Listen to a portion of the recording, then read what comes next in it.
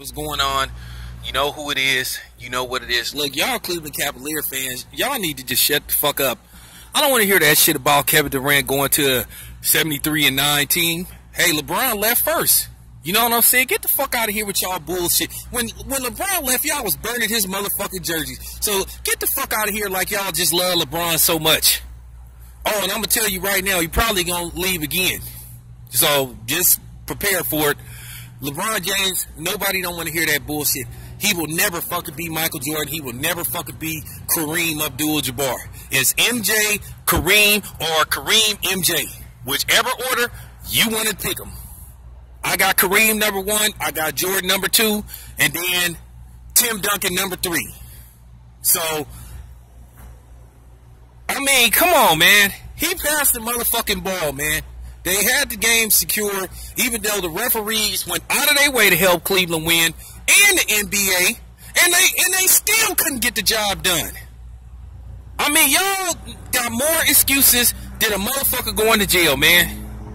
Y'all got more excuses than a cop shooting an unarmed black person. Oh, I thought he had a gun. Oh, man, get the fuck out. Stop fucking making excuses. LeBron is a front runner.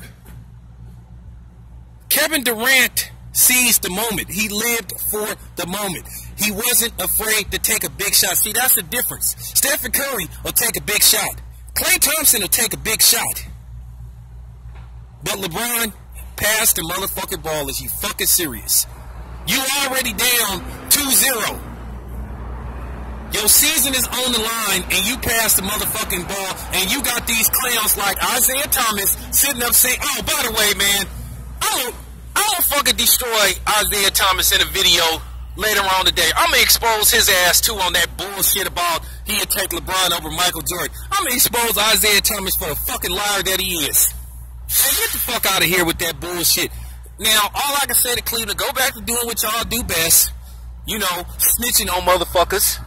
Asking for cigarettes before you tell on the motherfucker. Because at the end of the day, the Warriors are going to win this series.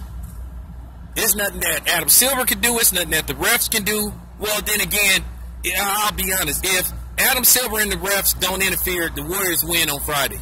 They'll blow. I think the Warriors are going to blow Cleveland out by 20 points on Friday. They're going to humiliate Cleveland in Cleveland. I wouldn't be surprised if the Warriors run up the score because they want to humiliate LeBron because they want to take his heart away. And I'm going to tell you something. It ain't nothing that you Cleveland Cavalier fans can do about it. It is what it is, man. I'm out.